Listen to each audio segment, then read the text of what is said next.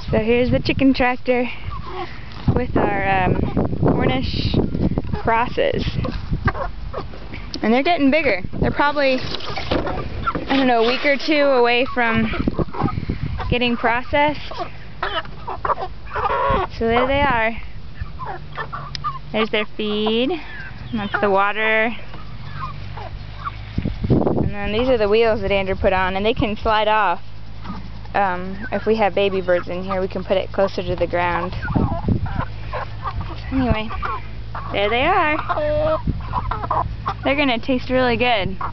You see that one? That one's Sunday. That one's Monday.